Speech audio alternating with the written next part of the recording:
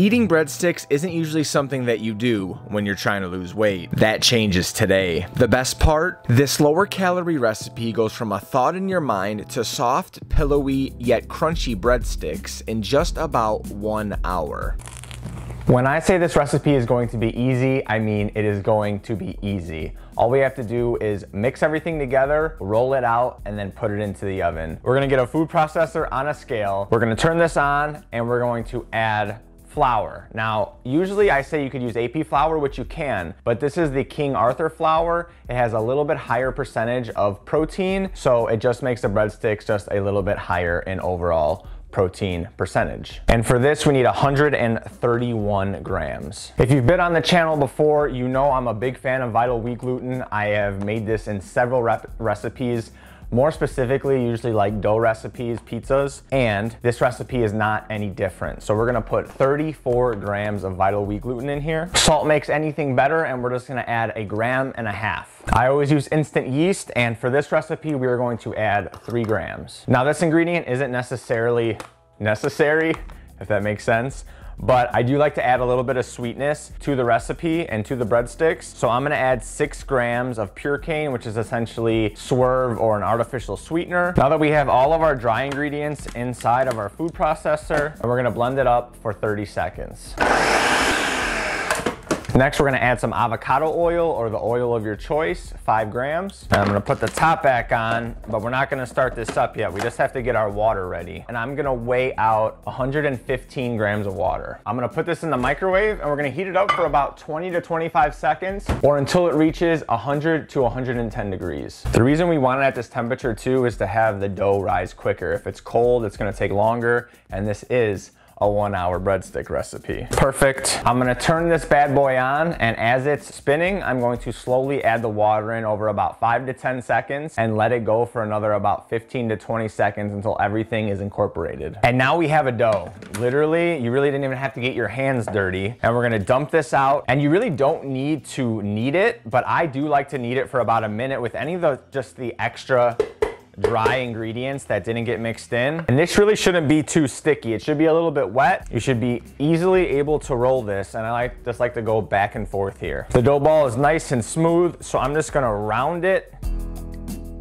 into a ball, grab a bowl, spray that bowl with oil so it doesn't stick. And I like to spray the top of the dough ball as well. And then we're gonna cover with cling wrap and put it somewhere warm for 30 minutes. It has been exactly 30 minutes, and the first thing we need to do, because I always forget to do this, is we're gonna start preheating our oven. Our dough has risen about 50%, maybe 40%. That's all we need because it's gonna get another rise. Now we're gonna put our dough and our bowl on top of our scale, and then I take this out, and this weighs 290 grams. So what we need to do is divide 290 by 6. Why 6? Because we're making 6 breadsticks. That is 48 grams a piece. So I want to divide this up into 48 grams. Now, if one of yours is 49, another one is 47, one is 50, one is 46, not a big deal, but I try to get them as close as I can. Another thing I try to do is get them to be one big chunk. For example, so I tarred that, I set that back to 0. Now this is 47, but this is one big chunk. And when you start putting chunks together, it's gonna make it harder to roll out. So I try to get them in one big chunk if I can, if not 2. So we'll just keep going until we get them all weighed out. And then you're inevitably gonna have one that has 4 or 5. And the ones that have 4 or 5, I just try to bring them all together as best that I can. At this point, what you need is a sheet pan. I have a full sheet pan, but you could use a half sheet pan and parchment paper that you laid down, or one of these, like,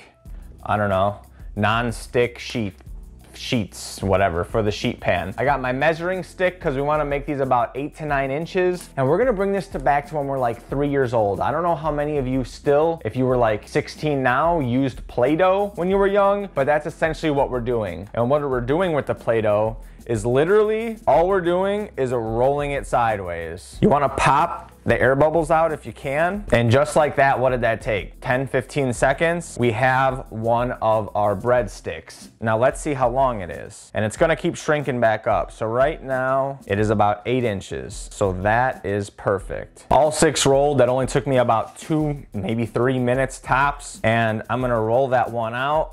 Again, that was stubborn. And you wanna set these about 2 inches apart because these are gonna rise again. And you don't want them touching each other when they also rise in the oven as well. We are ready to cover these up, and we're gonna do that for 20 minutes. And again, to make this rise as much as possible in those 20 minutes, I'm going to put the sheet pans on the stove so it gets some residual heat that's coming out from the oven, and I will see you back when it's time to bake. Okay, it has been 20 minutes. That's what our breadsticks look like. Again, they rose about 15% and they're gonna rise even more in the oven. Pretty much the last and final step here is we're gonna put it in, this is 400 degrees, for about 10 to 15 minutes. You want the top of the breadsticks to have a nice brown on them, and then on the bottom there's gonna be a very deep and dark browning, but it's going to add such a great crunch. So you don't wanna, just make sure you don't overcook them, because obviously if it's burnt on the bottom, that whole breadstick or the whole batch is gonna be garbage. All right, when you have 1 or 2 minutes left, what we're gonna do is make a nice glaze for the top of these breadsticks. We're gonna grab our scale, some butter, some garlic powder, some parsley, some parm, and some salt. We're gonna get our little bowl on the scale and add 4 grams of butter, just a dash of garlic powder, dash of salt, and we're gonna heat this up for about 25 seconds, maybe 30, until the butter is melted. And then we just mix everything together so we get the salt and the garlic evenly